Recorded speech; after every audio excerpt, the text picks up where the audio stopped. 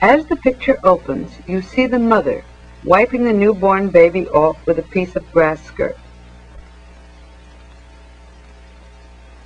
She severs the cord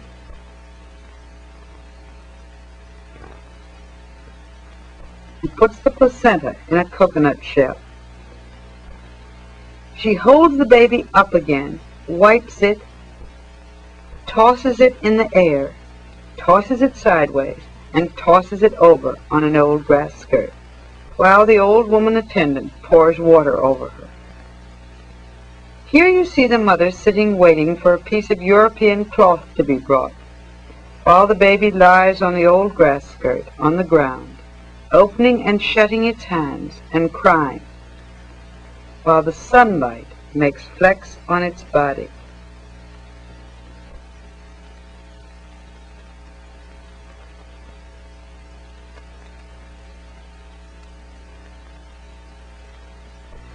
The wet nurse has arrived, the wet nurse who will later suckle the newborn, and she flicks away the flies and protects the baby's feet from the touch of scratchy sticks.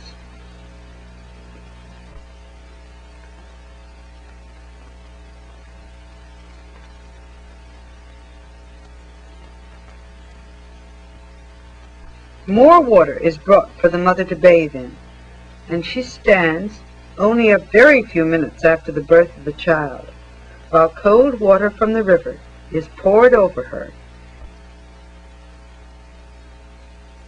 and neighbor children watch.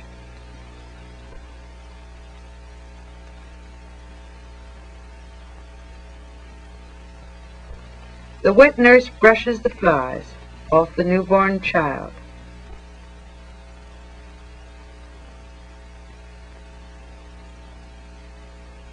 As she nurses her own baby and smokes a cigar. The cloth has been brought, and they are ready now to go into the village.